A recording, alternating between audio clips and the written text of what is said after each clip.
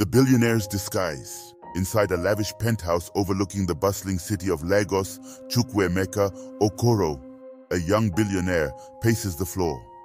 His apartment is filled with expensive artwork and state-of-the-art technology. Despite his wealth, Chukwuemeka is lonely. He yearns for a genuine connection, not one influenced by his immense fortune. Chukwuemeka, talking to himself. There has to be someone out there who loves me for me, not for my money or my cars. Chukwuemeka hatches a plan. He decides to pose as a driver to find true love. He calls his friend and confidant Kunle to discuss his idea. Kunle, you want to pretend to be a driver? Are you serious? Yes, Kunle. It's the only way to find someone who loves me for who I am. I can't keep meeting women who only see dollar signs. Chukwuemeka moves into a modest apartment in Surulere, leaving behind his penthouse and designer suits. He adopts a new identity, Emeka, a driver earning a humble salary of 50,000 naira, 120 per month. He trades his Rolls-Royce Phantom, worth $450,000, for a more inconspicuous Toyota Corolla. Emeka, this is it, a new life, a new me. Emeka starts his new job as a driver for a successful lawyer, Chioma, who is known for her demanding nature. He arrives promptly and waits for her outside the office building. Chioma, are you my new driver? Emeka, yes ma, my name is Emeka. I'm here to take you wherever you need to go. Emeka dates a woman named Nneka while working as Chioma's driver. Nneka, attracted to Emeka's kindness, initially seemed interested. However, she soon shows her true colors. Nneka frequently embarrasses Emeka, ridiculing him for being a driver. She complains about his humble lifestyle and mocks his attempts to make her happy. On her birthday, Emeka plans a surprise dinner with his modest savings. However, Nneka stands him up and goes out with another man who takes her to an expensive restaurant. Nneka texting Emeka, "Sorry Emeka, but I deserve better. I need someone who can give me the finer things in life." Emeka's heart ached, but his resolve grew stronger. He knew the path to true love wouldn't be easy. Over the next few weeks, Emeka drives Chioma around Lagos. They engage in small talk, and Emeka learns about Chioma's life and her passion for helping the underprivileged.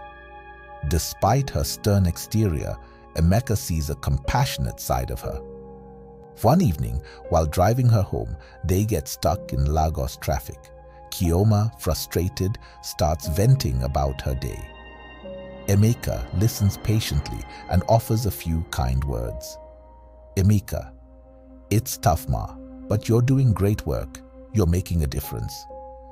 Chioma looks at him, surprised by his empathy. Chioma, "Thank you, Emeka. I needed to hear that." Chioma invites Emeka to a charity event she's organizing. She appreciates his support and kindness. At the event, Emeka helps with various tasks and even donates anonymously. Chioma notices his dedication and starts seeing him in a new light. Chioma, "Emeka, you're not like any driver I've ever met. There's something different about you." Emeka, "I'm just a man trying to do the right thing, ma." Chioma, intrigued by Emeka, invites him to her family home for a weekend visit. Emeka meets Chioma's parents, siblings, and nieces, who are all welcoming but curious about Chioma's driver friend. Chioma's parents had another suitor in mind for Chioma, Obinna, whose parents work for Emeka and manage one of his hotels. Obinna, unaware of Emeka's true identity, meets Chioma's family during Emeka's visit. Obinna, "Chioma, I don't understand why you would bring a driver home. My father is the CEO of a big hotel and we have everything. Why settle for less?" Obinna looks at Emeka disdainfully. "Obinna, you should know your place, driver. You don't belong here." Chioma is visibly upset, but Emeka remains calm. During the visit, Chioma's nieces express their wish to buy new school supplies. Emeka, wanting to help, writes each of them a check for 1 million naira each, $2,400 and tells them to cash it at the bank. The nieces look at the checks and laugh, thinking it's a joke. Niece, Uncle Emeka, you're funny. Where would a driver get this kind of money? Emeka, trust me, it's real. Go ahead and cash it. The nieces take the checks, still giggling, and leave to cash them. Chioma and her family exchange puzzled glances. Chioma's father, Emeka, are you sure about this? A driver giving out such huge amounts? Emeka just smiles. Trust me, sir. You'll see. To further humiliate Emeka, Obinna invites Chioma's family and Emeka to lunch at the hotel his father manages. Chioma insists on bringing Emeka along. Obinna, come to our hotel for lunch. My father would love to meet Chioma's family. Upon arriving at the hotel, Obinna greets his guests with a smirk. He calls his father to come and meet the guests, intending to flaunt their wealth and status. Obinna, Dad, come meet our guests. Obinna's father, Mr. Nwosu, rushes down, eager to impress. When he sees Emeka, he is shocked and immediately starts prostrating. Mr. Nwosu, Chief Okoro, sir, welcome to our hotel. Everyone around notices the respect and deference Mr. Nwosu shows Emeka. Obinna is confused and embarrassed. Obinna, Dad, why are you treating him like this? He's just a driver. Mr. Nwosu, Obinna, shut up. This is Chukwuemeka Okoro, the owner of this hotel and many others. He's a billionaire and my employer. Obinna's face turns pale as the truth sinks in. Chioma and her family are in awe. Chioma's father, Emeka, how did you get this much money? Emeka looks at Chioma, knowing it's time to reveal the truth.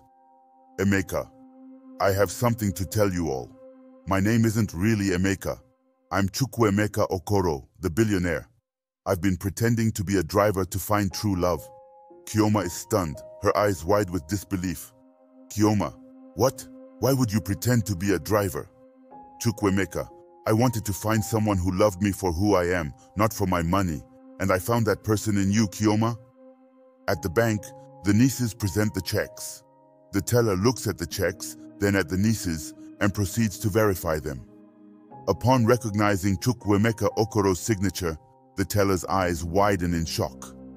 Teller, please wait here for a moment.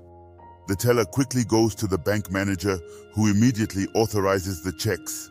Knowing Chukwuemeka is one of their prominent customers, the teller returns with the cash, leaving the nieces in shock. Niece 2, it's real.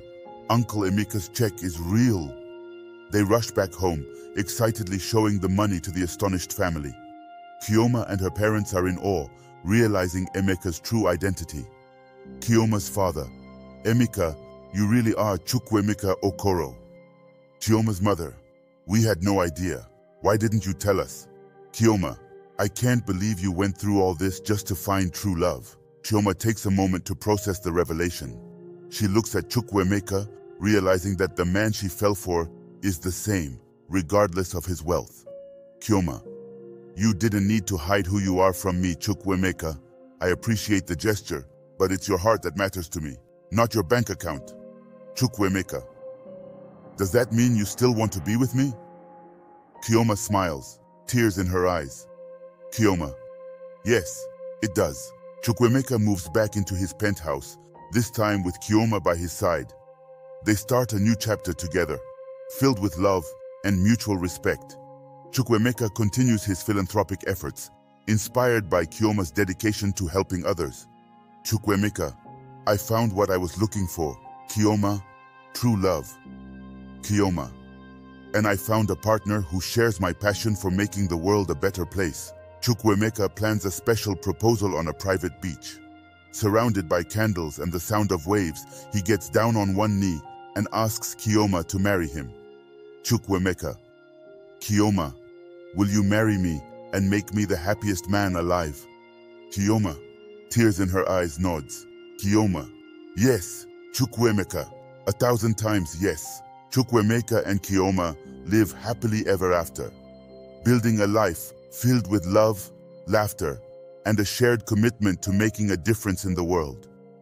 Their story becomes an inspiration to many, proving that true love transcends wealth and status. And so the billionaire found his true love not in the riches he possessed, but in the heart of a woman who loved him for who he truly was.